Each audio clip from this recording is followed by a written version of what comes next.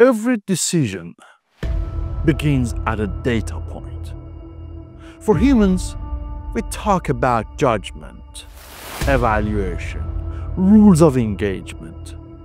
But for machines, the logical war is a statistical.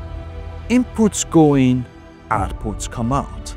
A target is selected, a missile is launched. And after the dust settles, we ask why. That's the promise of traceability. Not ethics, not empathy, but engineering.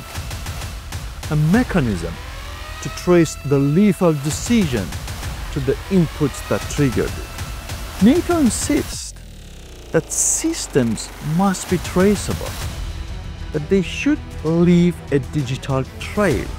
But let's be honest, this isn't about why, it's about what.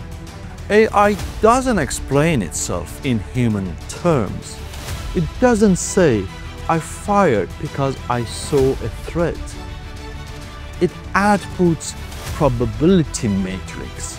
It identifies patterns. Sometimes its choices are right, sometimes they aren't. And sometimes, as commanders or civilians, we are left staring at the aftermath, trying to reverse engineer a machine's decision from partial data and chaotic conditions.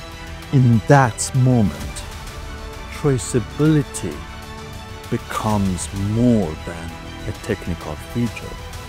It becomes a bridge between us and the machines we have authorized.